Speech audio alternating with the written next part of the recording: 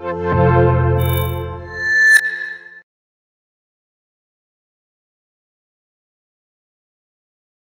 I'd like to introduce you to Abba Shapiro. He is a professional photographer, and he also co-directs this Skylum education team. Abba is our main presenter, so you get a real treat getting to listen to him tonight. And so what he will do, again, is he will be showing you Luminar 3. I hope that you enjoy it, so sit back, relax. And Abba, thanks for the presentation. We look forward to it. Well, thank you very much for that introduction, Lori, and thank you everybody for joining us this evening on your user group and listening to me talk about Luminar. And what I'm going to do tonight is walk you through Luminar 3 and the library interface, show you how you can attach your images to the library, how you can attach folders, how you can rate your images, how you can do favorites and reject images, as well as label them and organize them. And then once you've done that, show you how you can use the power of Luminar to quickly develop and enhance your image and then export them in a variety of formats. So to get started, this is the basic Luminar interface. This is the library view. And I just want to walk you around the interface. I'm switching over. Actually, I was on the info view looking at some of these images. But I have a variety of images here that I can look at in several sizes. So depending on the resolution of your monitor, you may want to look at larger images or smaller images, and it's very easy to do at the top of the interface. You can toggle between different sizes. So that's really nice. But let's go ahead and bring in some additional images and show you how you can attach folders of images to your library. So I've created a basic library. You can have multiple libraries. I'll use the term library and catalog pretty interchangeably with Luminar. And so it's technically a catalog. However, we'll use the term library, and you can have multiple libraries. So you don't necessarily have to put all of your images in one giant library. Sometimes you may want to organize them by event. You may want to organize your images by client. Maybe you have family images in one catalog and you have your work images in another catalog. So you can have as many catalogs as you need. The nice thing is these catalogs don't take up a lot of space because the images that you work with aren't moved into the catalog. They remain where they are on your hard drive. So you don't have that redundancy and you don't have that catalog bloat. So let's talk about how you can attach images to your catalog. If you look over at the right side of the interface, you'll see there's a library panel and there's several different areas to that. And I'm going to point to the area called folders. So if I wanted to add a card of images or a folder of images to my catalog, all I need to do is hit the plus button. It'll open up Explorer or the Finder for me, and then I can navigate to where I might have some images. And I have these folders organized a couple of different ways so you can see how the catalog or library system works. I have one folder labeled Travel Photos, which everything is just in the folder, just on a flat level. The other folder that I have to work with is called Travel Photos, and I have pre-organized my media, or my media has been organized basically into the different places that I went, so there are subfolders. And I could even have folders within these folders if I wanted to. And the nice thing is that Luminar will respect the structure of these folders when I bring it in, so I don't have to reorganize everything. So I can take advantage of the organization that I already have in place. When I click on a folder, and I'll do the travel portraits first, I go and press Add Folder in the bottom right-hand corner. Luminar will take a look at all of these images. It will pull the JPEG to create a thumbnail if it's a raw file, or use the JPEGs. You'll notice how quickly this populated. And one of the things we did when we designed Luminar is we wanted it to be really responsive. We didn't want you to have that lag of, oh, now I have to wait 15 minutes to import my photos.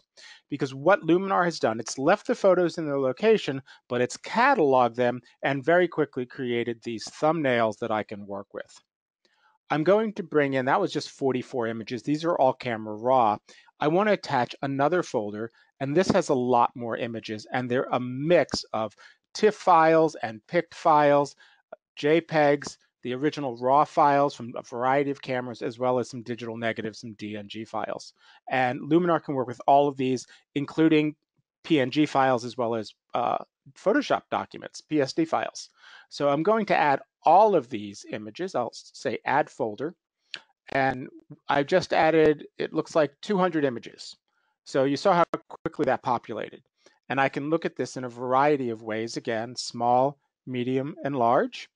And if I go over to the right-hand side, you'll notice there's a triangle next to the word travel photos. And if I click on that to disclose the contents, I have all of the organization that I had before. As a matter of fact, you'll notice one of these, miscellaneous to organize, is grayed out, and that's because there was nothing in the folder, but it respected the fact that there was a folder there.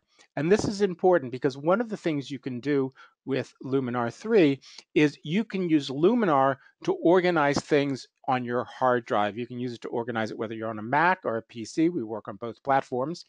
And if I've already attached this master folder to Luminar, even this miscellaneous one to organize, I'm going to go ahead and hide the application, dig down to where this folder is. So that was travel photos, and there were 8 items here. And if I look at miscellaneous to organize, I think that was the one that didn't have anything in it. I think these are empty.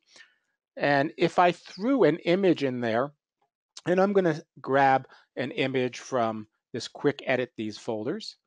And if I drag, say, for instance, this tiger here, I'm going to copy it. I'm going to hold down I'm on a Mac, so I'm going to hold down the Option key. That's going to make a copy of it because I just want to keep this first folder in a pristine state. But I could drop anything in here. And when anything is dropped into a location that Luminar is looking at, it will automatically update. So if you notice miscellaneous to organize, when I click on that, that tiger image is there. So the nice thing here is I can point to my media folder or my photography folder, and as I add new images or new folders of images to that folder, if this catalog is pointing to it, then it will automatically populate and organize. So that's really nice. As a matter of fact, if I hit the disclosure triangle down here, you can see I have these empty folders that had I put something in there, it would populate. So it's really great for organizing your media. And on the flip side, I can also organize my media that's on my hard drive from within Luminar. So for instance, if I wanted to, I could say, you know what? I think this tiger was actually photographed when I was walking the streets of Paris. So I can grab that and drag it and drop it into the Paris folder. And it's going to physically relocate it on my hard drive. So if I go here under Paris, there is the tiger.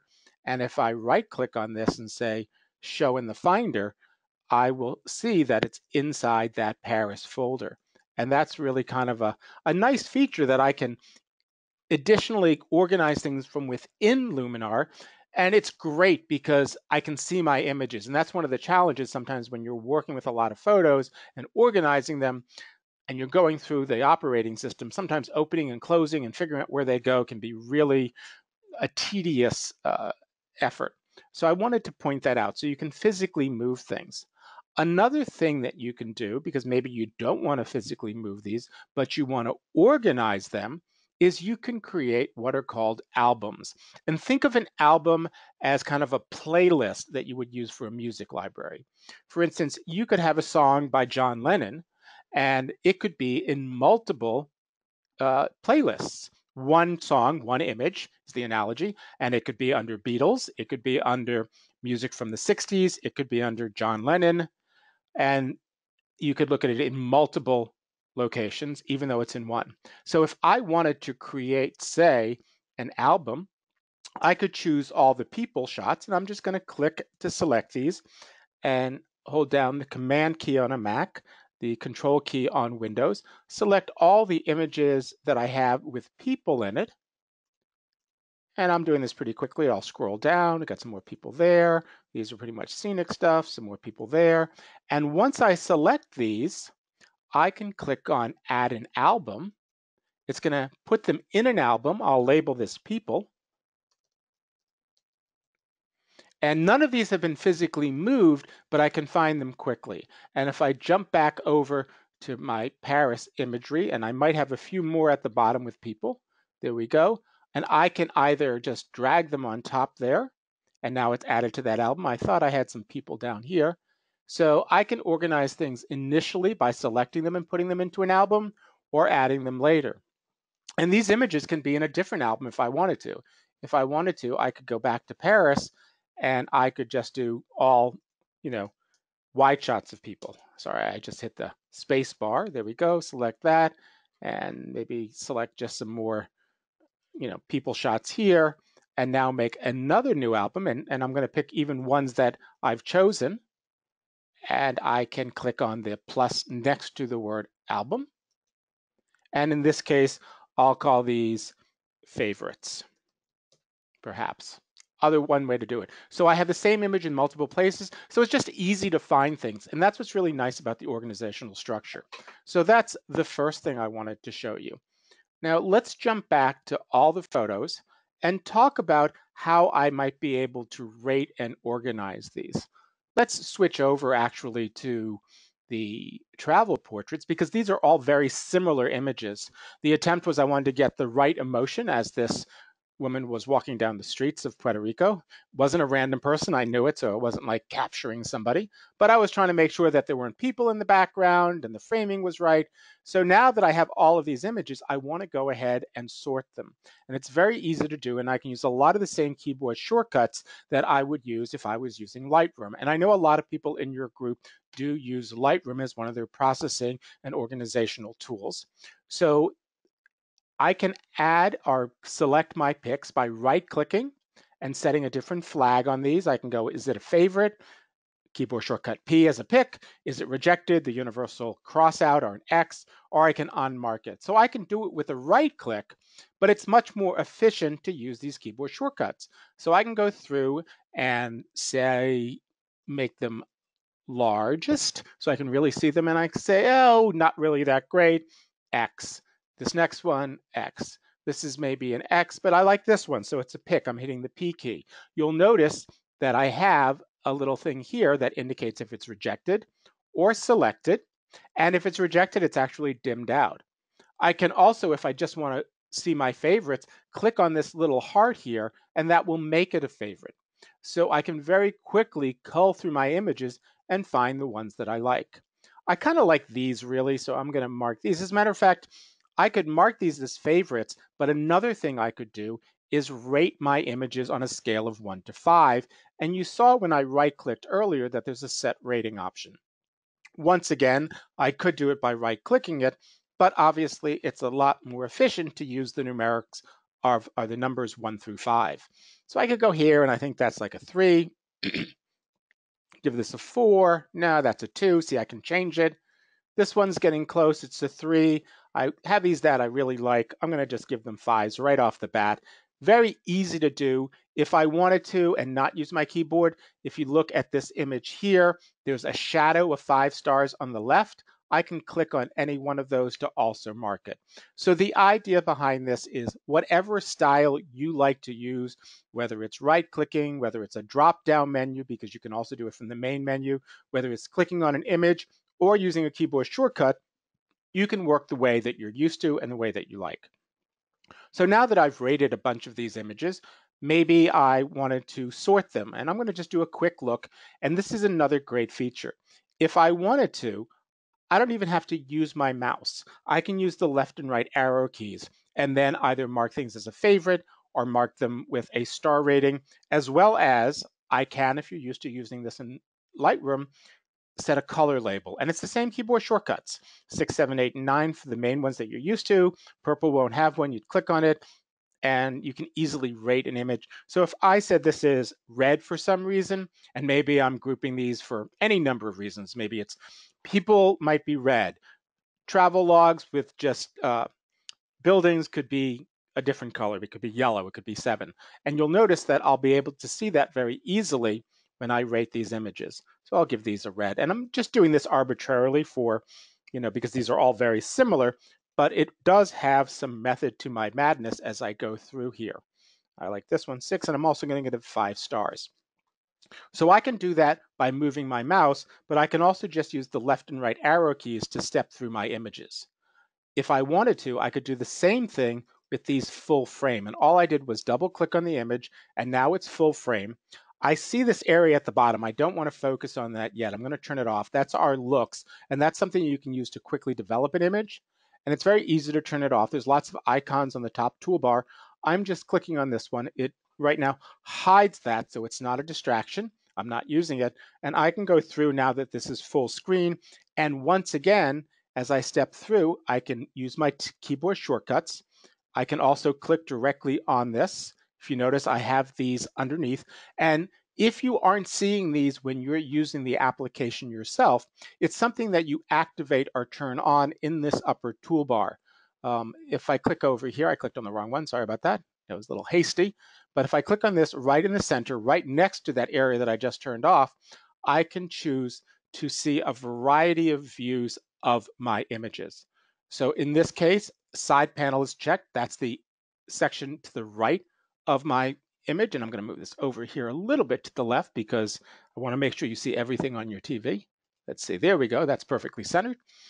The other options I have is I can show photo actions, and that's what I'm seeing now. So if I unclick that, you don't see that at the bottom. And if I click it, I do. So again, stylistically, however you want to work. If I want to see a little film strip on the side to see where I am, but I don't want to necessarily look at this as a grid, I can click on film strip and I can once again see, all the variety of images. And it's not a great variety here, but now I can quickly step through and with my right and left arrow keys, see the image, see if it's sharp, see her expression, and then I can rate it. And I can even click on it once, double click on it, and that will zoom me into 100% so I can see, was it sharp? Is the contrast there? Very nice. And a lot of the keyboard shortcuts, once again, you may have learned when using Lightroom, you can use here. So Control 1 or Command 1 will enlarge the image to 100%, and Control or Command 0, depending on whether you're a Mac or a PC, will take you back to a fit to screen option.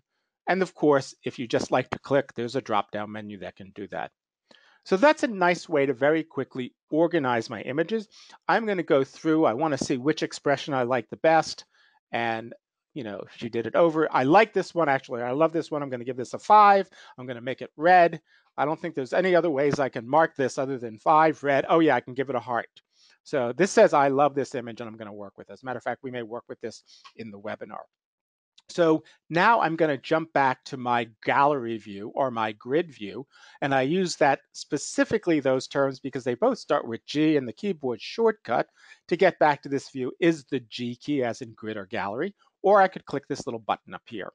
And now I can go back and show this instead of the largest. We'll switch it to small so I can see all my images. And I'm ready to take advantage of this rating and labeling that I just did. If you look in the upper right-hand corner of the interface, under showing, there are several options. I can say, you know what, just show me the ones I've marked as my favorites. And that quickly moves everything out of the way. And there I see my favorites. As a matter of fact, in addition to that, I also see their star ratings. I'm going to keep that for a second and then just jump over here to the next side, which says organize by capture time. And if I click on that drop-down menu, I can choose how I want to sort the viewed images, the ones that I'm seeing, by a variety of options. I can say show it to me by color label, or by the file name if it's alphabetical, or the type of file if I have a mix of TIFF files and RAW files and JPEGs. In my case, I want to sort them by rating. I want to see which ones were the best. So I click on rating, and there we go. We have 2, 3, 4, and then all the 5s. I can do that in an ascending or a descending option. So I can do it descending, so all my 5s are at the top. Very easy to organize. I could go back, instead of sorting these by favorites, I could say, you know what? Show me anything that I marked red, and then sort them by rating. So once I've organized or culled these, it's very easy to refine what I'm looking at. And that's really nice. So maybe I just want to see the ones 3 stars or more. I don't care whether they're rated as a pick or not. And what's great here is I can select all of these by either clicking them all individually and holding down the command or the control key, or just do a select all. and that would be Control A or Command A. And then go over here to my albums. I'm going to make an albums of my selects. I click plus and I go selects. And now I can very quickly go back and find these later on if I want. As a matter of fact, if I open up all of my images, I'm going to go back here under Travel Portraits, look at everything, and maybe I just want to eyeball them. I could say, you know what, maybe this one is one I really like, and I'm going to just drag that right onto selects and maybe even drag it on to people because I also say it's a people thing. So there it is in my people library, and this is now in my select site library. So organizing things is very quick and very efficient. And just to reiterate, anything in an album is not moved on your hard drive. Anything that's in a folder, if you start moving things around, you actually have the opportunity to reorganize images you might have in those locations. So it's a very quick way to find them within Explorer or within the Finder.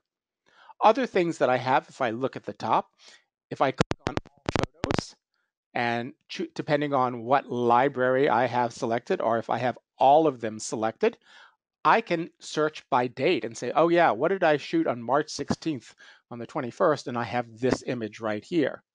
Conversely, if I'm in all of my photos, which I can organize a variety of ways, I can still sort this by rating or favorites, but maybe I want to find everything I shot on this one day. And instead of having to figure out what day it was and go over to the shortcuts on the right, I can simply right click on it and I can say, go to images from the same date. And it will find all of the images that I shot on this day. And instead of looking at it by rating, I'm going to look at it by capture time. And now these are all next to each other, and I can quickly find what I need. So this is very powerful. I'm going to close this so we can see a couple of other things. If I've recently added some images, it will show me. If I just want to look at my favorites, which is very popular, I can do that, so I don't even have to go over here and change it. I can say, just show me anything I marked with a heart or with the keyboard shortcut of P. So this is a great way to work. There's two other ways that you can attach or bring images into your catalog. I'm going to do that in the upper left-hand corner with this drop-down menu right here. And what we've done is we've added the folder. So this is yet another way to add a folder, but there's also two additional options, import images and open images for quick edit. And they work very differently. And the nice thing is it allows you to work in the style that you want to. Let's look at import images first. If I click on import images, what you have the option of is searching through your drives or to a card that you've copied. And if you select that, and I can go over here to Skylum libraries, and I have some images from Brazil, and I can click on that. If I say import, I have some options on how Luminar is going to work with those images. So the first thing I can choose is where do I want them to go? Do I want them to go into what folder? Okay, so I can move it into quick edit these, or maybe I want to move it into miscellaneous to organize. The next choice, and this is the critical one, is do I want to physically move the original media because I want to organize it on my hard drive, or do I want to keep it where it is, but copy those images so that the original stays in maybe my backup media folder, but I want it local. I'm going to copy it for now. And then when I copy them, I can choose when it puts it inside that miscellaneous to organize, if I want it to put it into subfolders. And if those subfolders can be by year, month, and day, keep the original structure, or just move everything into the top level, which is actually what I want to do. And they were all actually done on the same day, so it's kind of a moot point. And the button here down here that says include subfolders, what that means is if I chose a folder up here that had even more subfolders in it, it would look into those deeper folders. If I don't have this checked, it will just look at the top level. So it's nice. If you have a folder with lots of images and you don't want it to open up everything because there's so many, you can choose to check or uncheck that. And then I can say import into folder. Remember, I'm making a copy, and it will physically make a copy into my miscellaneous to organize it that really quickly. And there it is at that top level. And I have these 5 bracketed images that I've made a copy of into this folder. So if I say show in Finder and I look inside that folder, there we go. there's a copy of my images. So that's a second way that you might want to work with images. The third way is there's often times where you want to be able to just process a bunch of images. Somebody gave you some things to fix and you don't really want to bring them into a catalog. It's only for a quick turnaround. And what you can do is open images for quick edit. Now, what this does is it doesn't move the original images. It points to them just like a folder, but it's kind of earmarked that it's temporary. So they're very easy to remove. So if I grab this sunset picture, and I say open in quick edit, what it will do is it opens this in a separate category. If I click over to library, you see there's something called quick edit, and I can process this and export it. And then when I'm done, all I need to do is click on it and say remove from quick edit. So it's not necessarily brought into my library. Nothing is moved. Think of it as a temporary holding area. Now, if I decide to keep it, I can always take that image, and I'm going to step to the library level and drag that image and drop that image into maybe one of my existing folders, in which case it's going to move that image into that folder, and I can keep it there. And you notice I can go back here to quick edit. So normally I wouldn't do that. I just want to point out you can, but when I'm done processing that image, all I have to do is say remove from quick edits.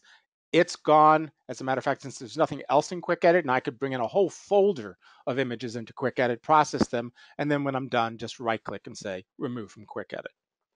So that's a great way to work.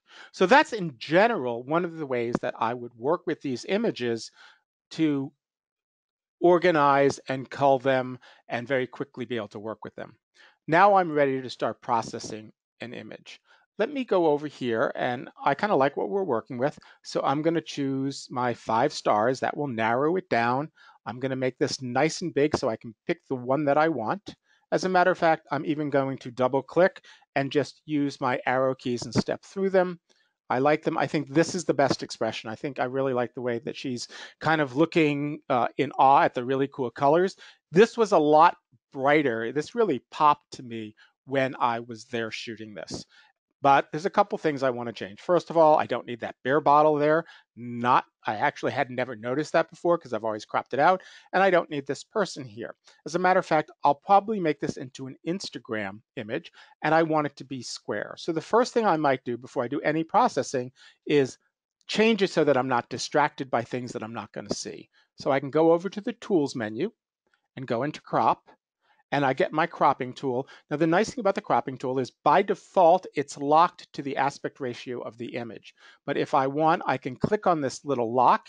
That gives me the opportunity to do any kind of free cropping I want. Or I can go under aspect ratio and choose some predefined crops. So if I'm going to say television, I want that to be 16:9. That's the aspect ratio of high definition television. If I need to put out an 8:10, I could choose an 8:10 cropping and figure that out. Or in my case, I can go directly to square. Another feature I really like that I probably won't show because of lack of time is if I want to put something on my Facebook cover, I click on that and now I have the perfect aspect ratio for the Facebook cover. This person's still here, but I can remove them because we have both a clone and stamp tool and an erase tool built into the application. But as I said, I want it to be square. If I don't, this is smaller, so I could go ahead and change that, or always just hit reset and now go to square, and I'm using pretty much the whole frame. And I'm going to tweak this to the rule of thirds, position it so that she's, kind of right there. I'll make it a little bit bigger just to kind of give us some context. And I like this, so I'm going to hit done. And now I don't have to worry about the beer bottle. I don't have to worry about the person. I do want to fix one thing here. It's a little bit crooked. Part of this is the perception from the aspect ratio. If I wanted to, when I edited this, and I'm going to switch over from the library tool to the edit tool, brings up a slightly different interface that we will look at. And when I'm in the edit tool, I can straighten this out by putting on a develop module. And I'll explore this in a moment. So I can click on add a develop module, and under the develop module, there's lens correction as well as transform. So I could rotate this a little bit there and scale it up if I wanted to, but that's kind of straight. And the other way that I could have done this, and I'm going to leave this in place actually, is I could have gone into my cropping tool And in the cropping tool, in addition to the crop, there's also an angle viewer. So there's a couple of ways to do everything. And the nice thing is, depending on your style, so this isn't as distracting. So let's talk about how I could process this image. First of all, I'm in the edit side in the second panel here. I'm going to close this so I can walk you through the interface. When I'm looking at this, I want this to be as large as possible. I no longer need this film strip on the left side, but it's nice if I'm doing a lot of edits that I can quickly jump between some of my images. So it's a nice feature. I'm not using it now, so I'll turn that off. And I know this is super well rated, so I'm going to even turn off my current photo actions so I'm using as much real estate as possible. Now, there are several ways you can attack developing a photo. If you want, you can go ahead and take advantage of our looks, and I'm going to turn those on again. I'll click on looks, and you'll see there's a film strip or a bunch of thumbnails on this panel on the bottom. Now, when I click on a look, and I can see a thumbnail of what each of these looks will make how they will modify my image, but when I click on it, take a look at what happens on the right side in that right panel. When you apply a look, it applies several different filters with adjustments already made that will create that look. So this is just an image enhancer. It takes advantage of the raw develop tool, our accent AI filter, which is a great global correction tool, as well as the sky enhancer. I can try a classic black and white. I can go with enhancing the contrast. A lot of presets. Maybe I want to go super sharp or soft and airy. But the cool thing is that when I apply a filter, I can always blend it back with the original image if I think it's doing too much. If I go over here to Portrait Enhancer and I think it's doing too much, I can dial it back from 100 to 0. Even the black and white, I can blend it in to give it a hint of color. But let's take that to the next level. I'm going to go back to the AI image enhancer because not only can I blend this back with the original image, if you look here on the right, these are the 4 filters that were used to create this look. And all of the sliders are adjustable once I've applied this look. So maybe I think this has done a good job, but I want to tweak it a little bit. Maybe I want to open up my highlights a little bit, open up my shadows a little bit to brighten it up, maybe bring down the blacks or the clarity. The point is I'm not locked in.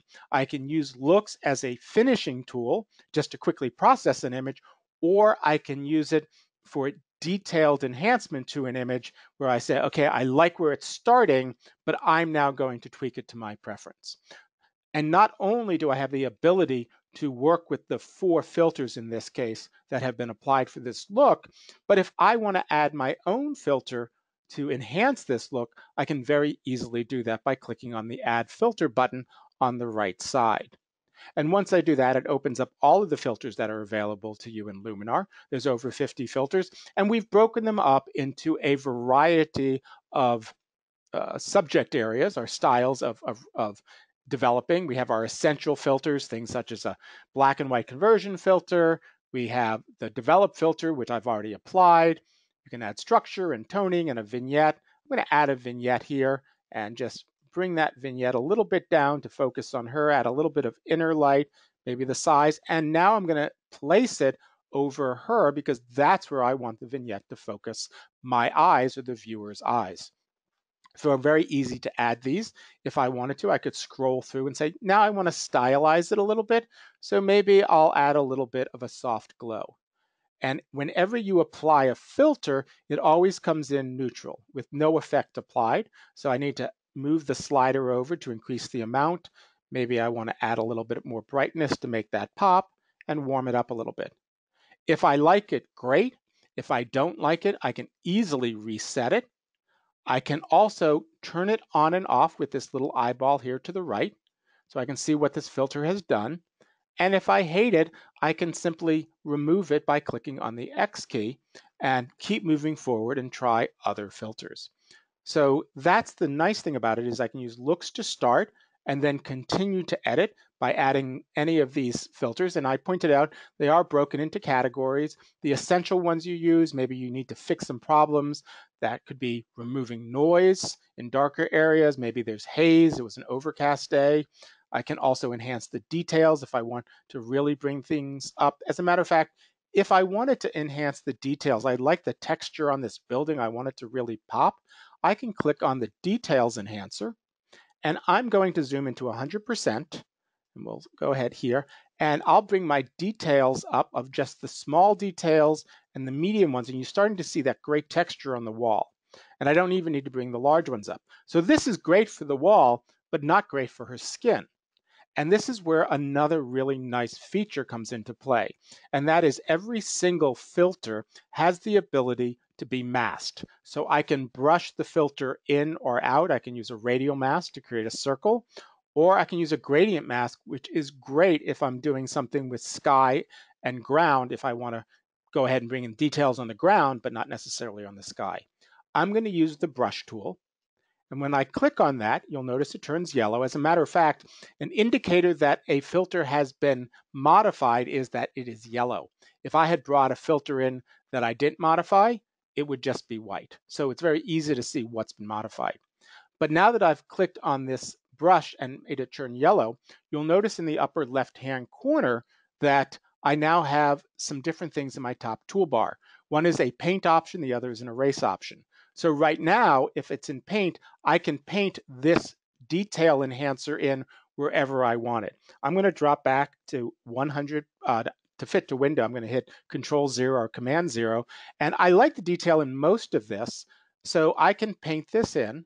And you'll notice as soon as I start painting, the areas that I haven't painted yet will go back to normal.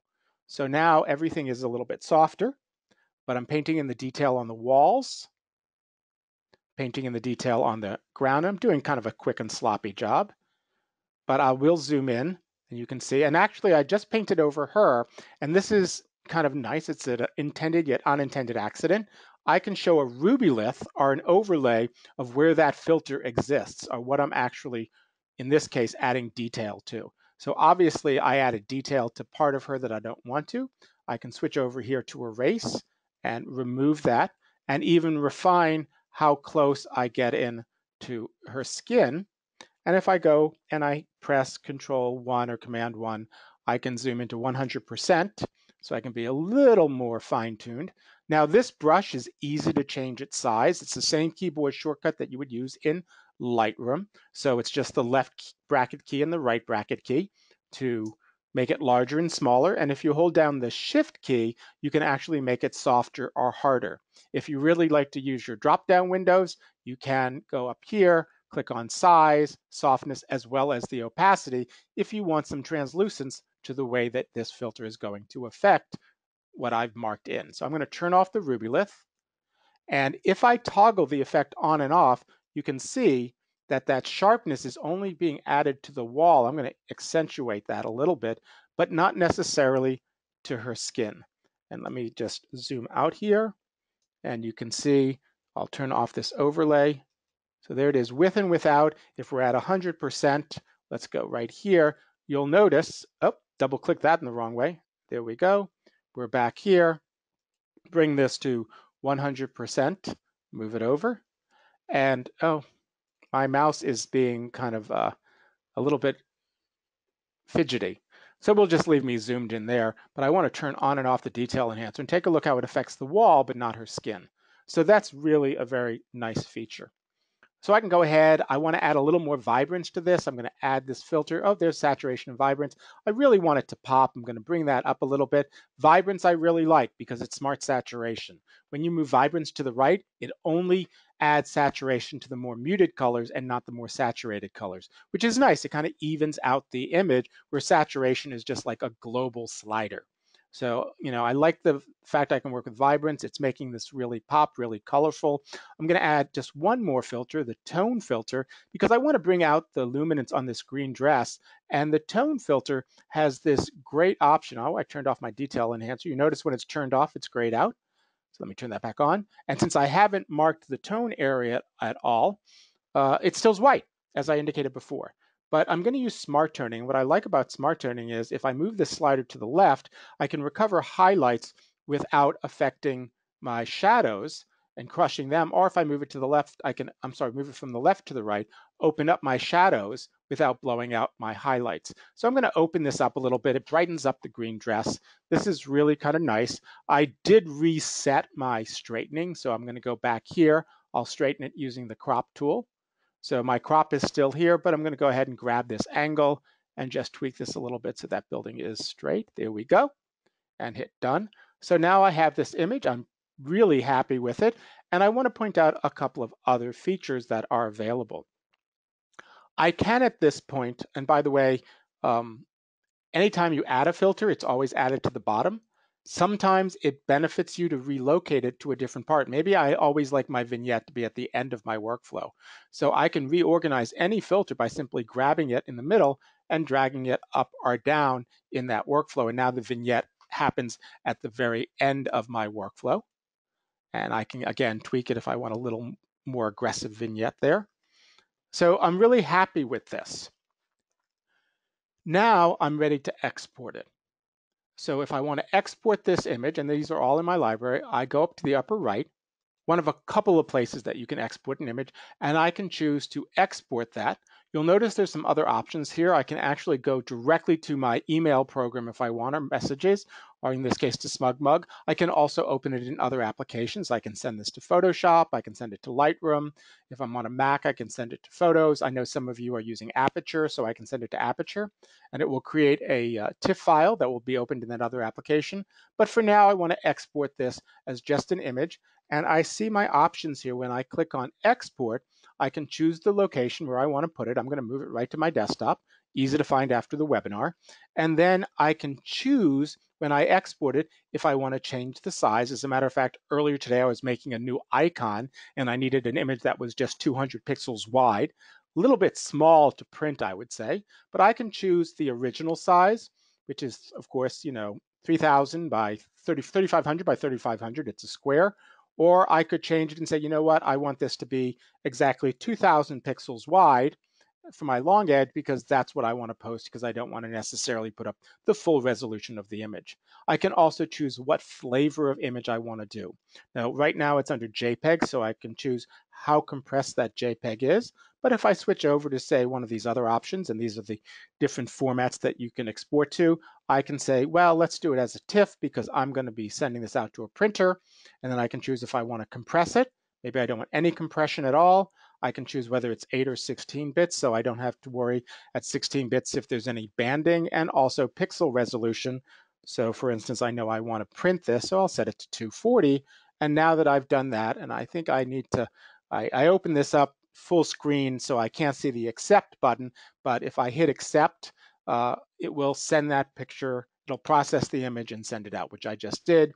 And then it marinates everything and applies all of the effects, and it will show up on my desktop as an image, and it's processing all of this stuff. If I want to find it, I simply go hide, and there it is as a TIFF file, and it's all done. Or maybe it's not. Another nice thing that you have here is the ability to continually edit your images or go back in time. Of course, you can undo, and that would be Command Z or Control Z on your system. But you can also step back through the entire history of everything you might have done to an image. So maybe you made a mistake, you might have removed something or put something strange on. You can go back and see what you've done. Or maybe you've played with a bunch of options and you're like, oh my God, I really ruined everything. I just want to go back to an earlier state. The nice thing is if I quit Luminar and open up an hour later, a week later, or 6 months later, this history is still retained all the way back to the original image. And that's really a nice feature. The other thing that's really nice is maybe I like the way this is processed, but now I want to try a couple of different styles, a couple of different looks. And we have a variety of looks that ship with the application. These first 7 looks are bundled when you install it. And then if you go to our website, we have a whole slew of looks that you can add. As a matter of fact, even if you go to the very bottom of this collections catalog, you can click on Get More Luminar Looks. It'll take you directly to that page.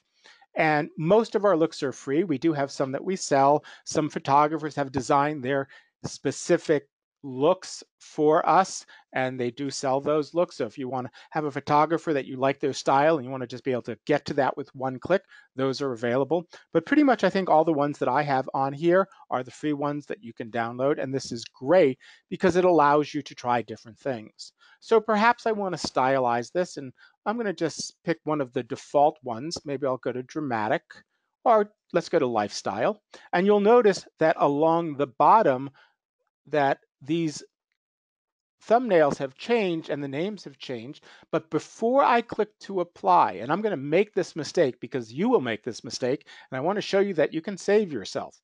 When you apply a look, it automatically will apply all of the filters to create that look. And if I do it right now, it's going to replace all of this work that I did. It's just how it's designed. So if I click on fashionable, it'll go, oh yeah, and it just replaced this with a whole slew of different looks that aren't what I want to do. And then I go, oh, I'll do flaw fixers, and then I'll go dark moon, and I get these looks, and it's like, wait a second, I messed it up. And that's where that history is great. Look at that. These are the looks. I can go right back here, and the history remembers every look you applied, every filter you added, every slider you adjusted. So we'll go back to vignette amount, and I'll show you a better way to do this. I've developed this picture the way I want to, and now I want to tweak it. I can add as many layers to this image as I want. And these layers can be adjustment layers, which is what we've been using and what we'll continue to use. But I could add another image on top. I could add a texture and blend that in. I could add clouds to an image in a sky that doesn't have clouds and blend that in. So it's nice that I have that flexibility. I'm going to add a new adjustment layer. And when I add an adjustment layer, now if I apply any of these effects, such as beautiful sunset, it applies it to the image, which I can then tweak again using my slider 0 to 100, or I can add elements. I like it, but maybe I don't want to use golden hour as much, and dial that back, and dial back, maybe just turn off brilliance and warmth. And even though I've done this, I can turn it on and off with the little eyeball, just like you can with a filter. And everything I've done to the previous layer, if I click on it, remains intact. So I have this adjustment layer that I can use to try out looks, or perhaps what I want to do is just take advantage of the style here and maybe blend it in or paint it in with either a brush or a radial mask. So maybe I'll do a radial mask. Never have done this with this image, and I can change the shape. And this is the mask, and this is the softness of the mask. So I'm putting that over her and just play with that a little bit. There is my ruby lith if I wanted to. And if I wanted to, I can also invert the mask. So stylistically, I can create a different look and focus it. So the point is every filter has the ability to have a mask, and every adjustment layer can have a mask. In addition to that, every filter and every adjustment layer also has built-in blending modes. So I can do a blending mode with any of my filters, okay, and this is the area here. Let me turn off this mask point that I have here because I don't want to blow up my system. And I can say, you know what, I want to blend something in. Oh, I turn that off, so we'll go with golden hour. And all I have to do is hover over. I can see what that blend mode looks like without having to click or apply it. So it's really nice. I can apply blend modes to filters or to layers. It just gives you that much more power, especially if you've been using, say, uh, the version of Lightroom that you own. You're using Lightroom 6, which some people I know aren't subscribing to the cloud. It adds so many more features that enhance what you already have. So that's a nice thing. And once again, I can export this. I want to show you just one other couple more features, and then we'll open it up to Lori and some questions. I want to point out here an example of clone and stamp. So I find this distracting. I don't necessarily want that in my image. So what I can do is with this image selected, I can switch over. And did I open up the right stamp? Yes, I did. I am going to click on Tools and choose Clone and Stamp. It now opens up my clone and stamp tool, and then I can choose what area of my image I want to work on. And I'm going to just clone from over here. So we'll say that's my starting point. And I'm going to make this a little bit smaller. and just paint right over and remove this from here. Did that pretty easily. If you weren't looking, it's pretty transparent. Sometimes I like to actually choose a couple of areas and remove my opacity just to blend things in, but I think that's pretty spot on. And now that I've done that, I click on Done. It will process that, put that in on a new layer, and I've completely done my image. Give it a second to do what it's going to do. And there we have our final image, and I can look at my previous one in the upper right part of the toolbar. That's my before. That's what I brought in. That's my after. I can also look at this side by side. There we go. The last thing I want to show, and I know I've kind of gone a little longer than I promised, but I'm pretty excited about what I've shown you, is I'm going to go up here to all of my photos. I want to find one specifically, and I think it's under miscellaneous to organize. I want to show everything. And where was it? It wasn't under travel. Quick edit these. I think I had a nice one. I want to show this as an example because I didn't really explain the accent AI filter. And let me close the look so this is nice and full screen. So this is an image out of the camera, and the sky's a little bit off, and the image could pop a little bit. So I'm going to jump over to the edit mode. And I'm not going to use a look. Now, when I'm in the edit mode, I have a choice to open this up as a clear workspace with nothing there, and I can bring things in one at a time, filters I would use. But we also have preset workspaces, and depending on the type of image you're working on, you can choose that, and it will bring in specific filters without any adjustments that you would likely use for that type of work. These can be customized. You can make your own workspaces and save them as a new workspace and even save it as a default for when you open it up. I'm going to go over here to Quick and Awesome because it has a couple of filters that are unique and incredibly powerful. One is the Accent AI filter. And what we did with the Accent AI filter is we did a lot of machine learning and artificial intelligence where we took thousands and thousands, over tens of thousands of images that were hand processed, put the before and afters through a computer, and saw how a photographer would develop those images. And then we use what it learned to quickly be able to use one slider that examines the image, finds sky, finds foreground, finds detail, and with one slider, it adjusts the tone and contrast of the image and the color, and I can, with one slider, make this image really start to pop. So there we have the before and the after with my Accent AI filter.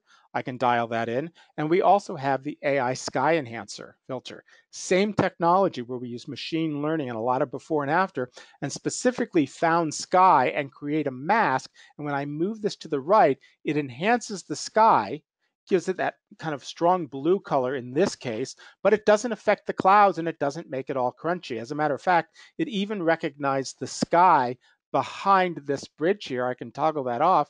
You can see that when I toggle it on and off, that it, and I'm going to make this a little more accentuated so you can really see, but it doesn't get confused. And also if I go full screen here, it doesn't affect the water. So it really understands sky, and it's great because with a couple of sliders, and that's one of the beauties of Luminar, I can make a picture really pretty. Okay, I really like what it's doing. I'm going to add a little bit of structure or detail to this just because I want the foreground to pop. I'm going to move the structure over. Don't like what it does to the clouds, but very easily click on mask. I'll do a gradient mask. Just bring it in here. So I'm only affecting there. I can't get a job moving my mouse, but other than that, I'm pretty good. So this is backwards. I can simply, I'm going to accept it because I can flip it. We'll go here, mask, invert. So now I think the sky is not affected by my structure. It is. What have I done? Have I done this wrong? Or did I do something wrong with my mask? This is where enthusiasm. So I'm going to just make sure and erase it here. I can turn on the Ruby Lith. Yeah, I completely boggled myself. So I'll make this nice and big. Just paint out the sky very quickly. All this editing inside of an hour. I'm going to hit the X key. I can now paint that in, paint that out. There we go. Turn that off. And now we get what we want. A lot more detail in the foreground without the clouds getting all banged up. And just to show you that the sky filter works not only with midday, but it works from blue hour to blue hour, I have this great little sunset. Open that up. Little Accent AI boost.